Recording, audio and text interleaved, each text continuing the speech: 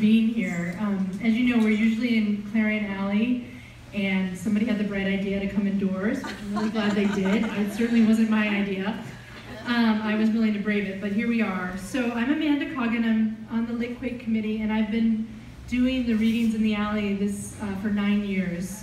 And it's really the thanks to all the muralists who've made the alley as beautiful as it is, as a great venue for that. Anyway, thanks for coming to Lit Crawl and for being part of Litquake.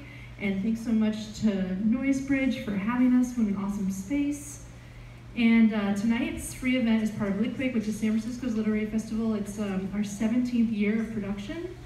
And we also have events year-round. You can check out our schedule online at litquake.org.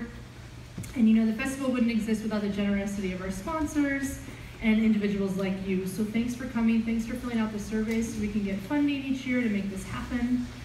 And as many of you know, we all in nonprofits depend on donations. So if you feel like you want to keep literature a key component of San Francisco's cultural landscape, which is a lot of what we're going to be listening to in this first phase tonight, you can drop a few dollars in this donation envelope and I'll be passing it around, and really anything helps, whatever you can give.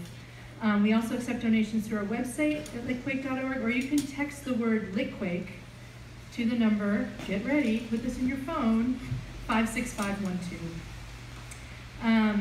So I just wanted to say a little thing. You know, I was so happy that we got to meet with Clarion Alley Mural Project and hook up with the Anti-Eviction mapping project.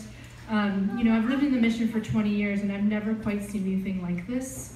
And when I come to spaces like this and I come to spaces like Clarion Alley, I mean, the reason why I came into the alley for readings is because I really wanted to honor everything that San Francisco represents, and that's all the people who are going to be speaking tonight. So thanks for coming and supporting all of them, and I'm going to hand it off to Megan Wilson to take it from here. Thank you.